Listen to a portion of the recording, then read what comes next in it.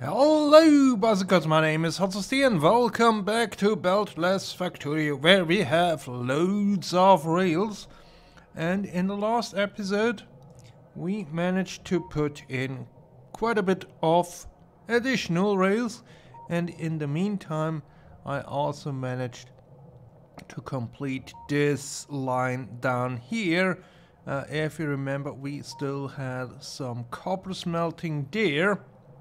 Copper field is empty, so the smelting could be removed as well. And looking at this iron patch, that's the last one where we are actually picking up iron ore. These, as well as the steel smelting here, will also be gone soon. Actually, for steel I have already removed the delivery stations, so once the steel is picked up we can remove this one, and then we have still this steel production up here, which at least at the moment seems to cope with the demand. However, what is not coping is our need for iron, because up here we have 3 stations and they are constantly occupied with trains loading and trains not being able to go where they want to. And this is a problem, because we do have enough copper wire, but we need quite a bit more circuits, because in today's episode we want to turn our attentions to modules. We have quite a good setup for our factories in the meantime, and as you can see here, some of them have run full, not all of them, but some. But if we want to produce signs in quite high numbers, now we can actually look here. Of course, we have not researched anything in the last, I would say, 200 hours, but you can see maybe the more expensive signs, they are at around 1 pack per minute, and that will not do. I would like to see something like, usually I go for 1 signs per pack per second, but I thought in this series I want to be a bit more ambitious and go for a higher number. How high that number will eventually be, we will have to see, but for that we need better production, and one way to scale up is just add more factories, and with this modular design it should not be a problem, but especially here we also could do with a bit of productivity.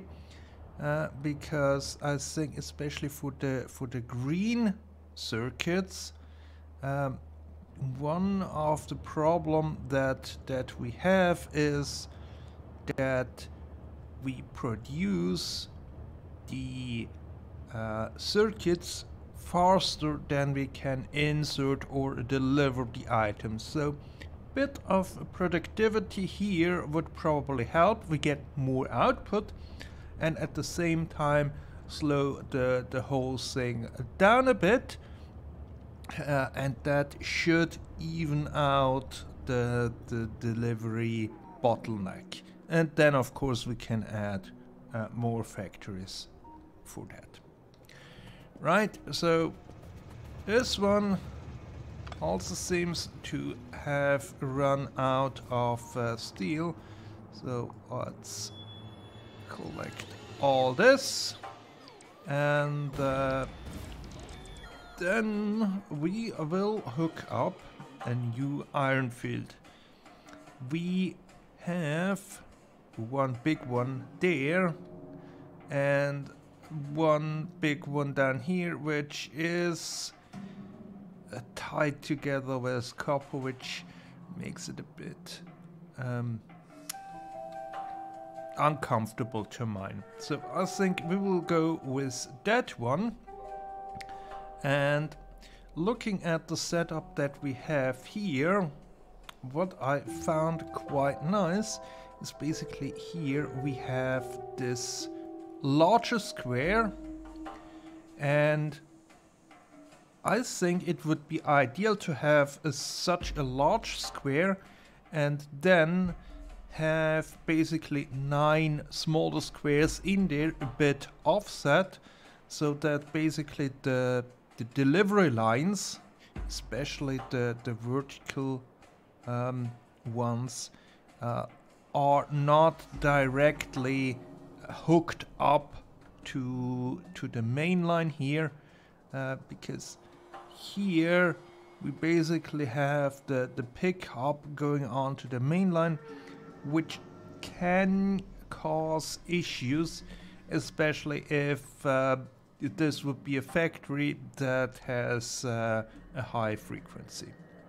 So I think up here we will start with a layout that can accommodate that, and for that I think we shall have basically 4 squares counting on the main line, and then we can place 3 squares in, and that should bring us somewhere in this area, and then we can hook up this iron field. Probably need to have a look in this area to make sure no nasties are there, and then we can actually start worrying a bit more about modules.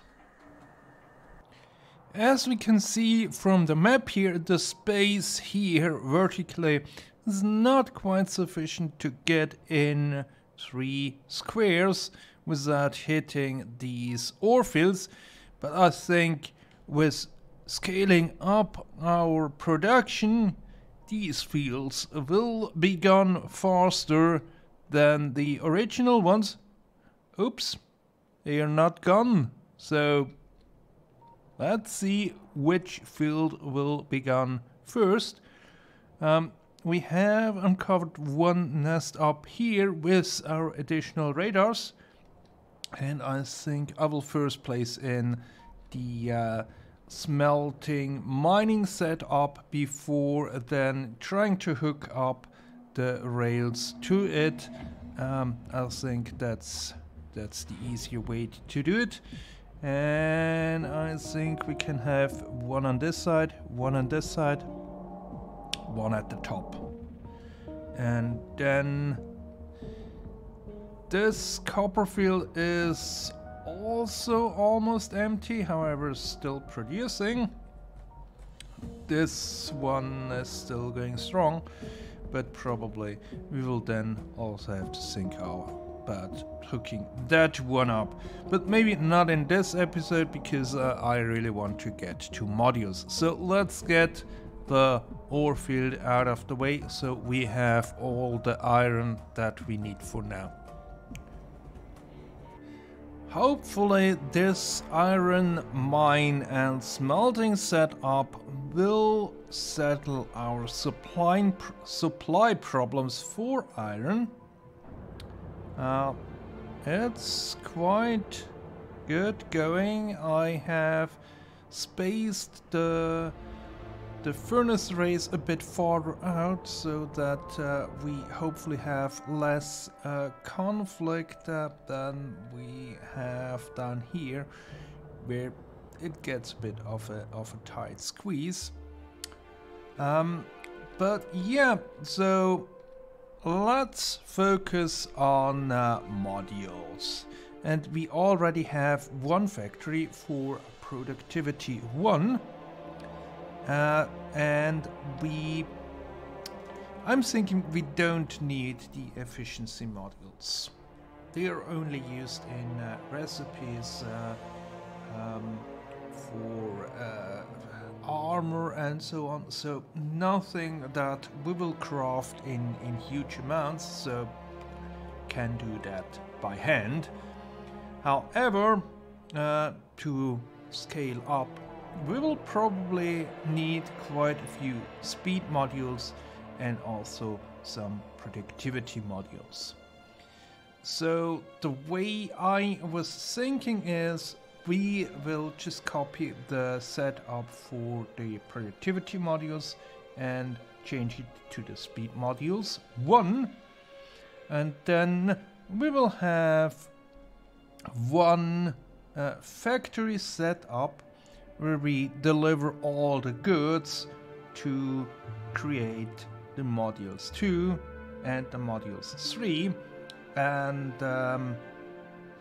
basically if we manage to have a clever setup, we can then basically combine the one factory for the speed modules and the productivity modules, because circuit wise they're using the same thing, they only have different module requirements there, and we do not need to pick up those modules. So this will then be a similar case like this one, where we deliver but then just store the products in here, and I don't think we need the intermediary products either.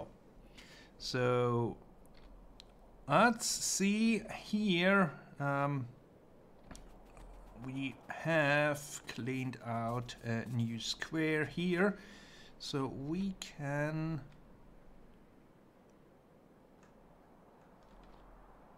copy map mode. We can copy this setup here, and probably I'm missing a few ingredients. Where am I? Down here. So let's align it. Yeah.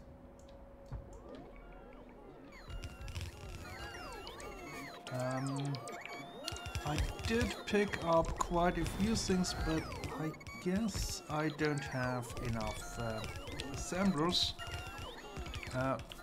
Lucky thing here is that ingredient setup, that's the same, but let's rename that to speed module delivery. We can have a dedicated train going, but here filters and so on will all be the same, and even with this armor, having that many robots going, one fusion reactor drains quickly. So let's copy that over here and then finish the job and set all the recipes, and then we probably need trains for delivery, because for the productivity modules we have one train going, which is standing there for what's felt like an eternity. But if we look in here, ooh, we are quite backed up here on this lane. on this lane. So here we had quite a bit of deliveries going on. Apparently not in the top delivery. But let me finish this build, set all the recipes in the assembler, add the missing assembler, and then we can have an actual look at the more interesting aspect of this whole setup, namely the modules 2 and 3. And this one also wants to be speed module. We don't need the one in here, but maybe we want to have an icon there. Right. And here, of course, we need to change this as well. Great. Now I will finish that part and then we can see where we place the rest. This is how the final setup looks like, and I had to resort to cars once again so that I can properly line here the output line so we can have these going side by side. Initially I thought unloading with a long-handed inserter, but of course I cannot set filters on those, and we need 2 different items out of here. So all in all, I think we are good, and we can proceed with adding some trains. So let's add one here, and then I think this one, the first one, that will be for the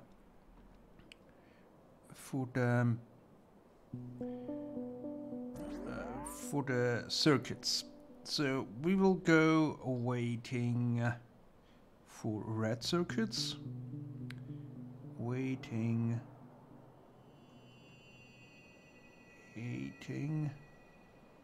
Where are they?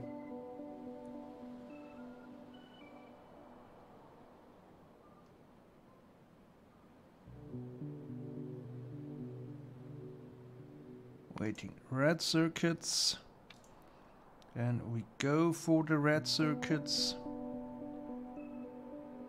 We have quite a few stations in the meantime, and we go waiting blue circuits, waiting blue circuits, and then we pick up blue circuits. Then before unloading we go to train fueling.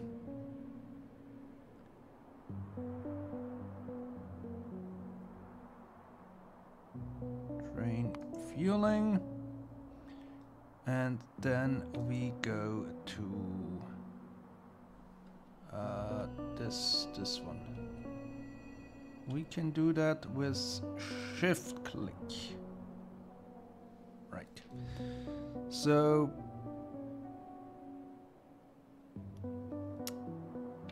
the blue ones stack to 100. So we will have 2,000 of those. That's 2 rows. And then we will have 2,000 of the red ones, which will be 1 row. So we will not fill up the cargo wagon completely, so we do not need to set filters.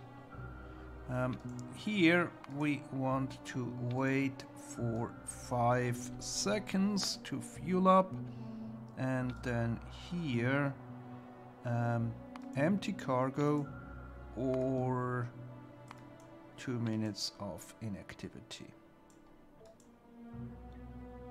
Right, that should be good.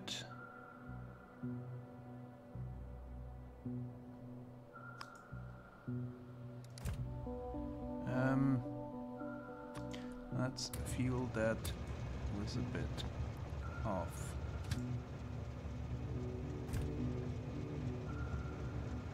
wood. Okay, then the next one.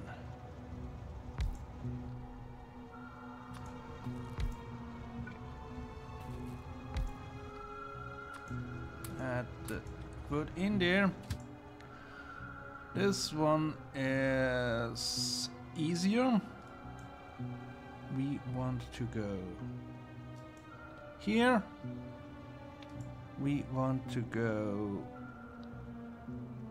train fueling, and then we want to go there. So here on the fuel stop, we wait 5 seconds. Here we wait full cargo, and then here we have empty cargo or 2 minutes of inactivity. Right, and off you go. And then the last train here.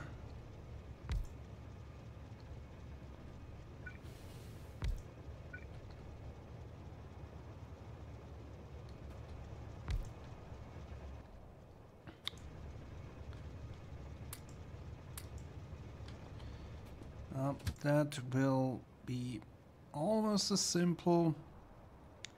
Go there, fuel stop,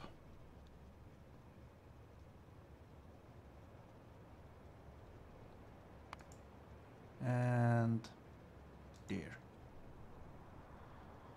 fuel stop, time passed 5 seconds,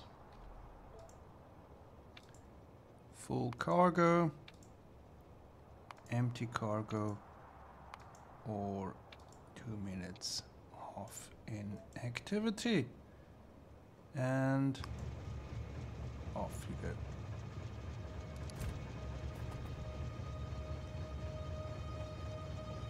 And this one, oh,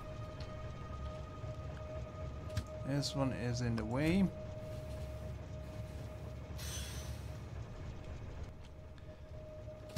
Because of things, but there we have the setup, nice and easy, and hopefully producing all the modules that we will need. And with that, with the modules out of the way, then we can focus next time on more research towards the rocket, or more precisely rocket units, rocket control units, which need the speed modules 1, so that was another reason to have a dedicated factory for speed module 1s, but not for the higher tiers. So hope you enjoyed this episode. If you did, please consider leaving a like, and do not forget to hit the subscribe button to see how we move on with the control units. Until then, goodbye!